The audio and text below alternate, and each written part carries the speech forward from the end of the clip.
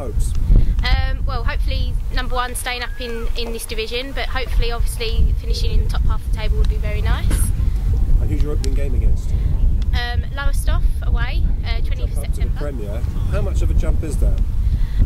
Hopefully it's not too much of a jump for us.